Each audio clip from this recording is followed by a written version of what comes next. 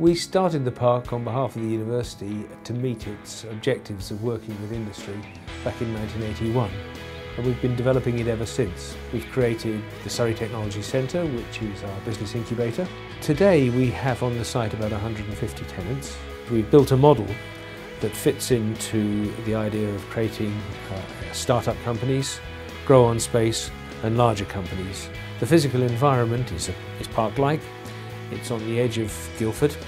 It has extremely good public transport into the town. Without the team, we'd be nowhere.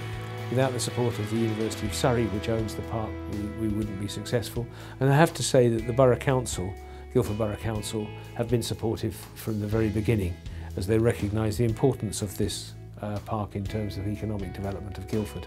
Angle Technology is a medtech company. It's been active on the Surrey Research Park since 1994. They have currently taken technology to do with diagnosis of cancer. They're working with the University of Surrey's cancer unit to develop their ideas, and so there's an active collaboration which is important for both the university and for the company. Winning this award demonstrates that we have impressed our colleagues, and we believe that what we've impressed them with is an extremely interesting and successful model for developing science and research parks.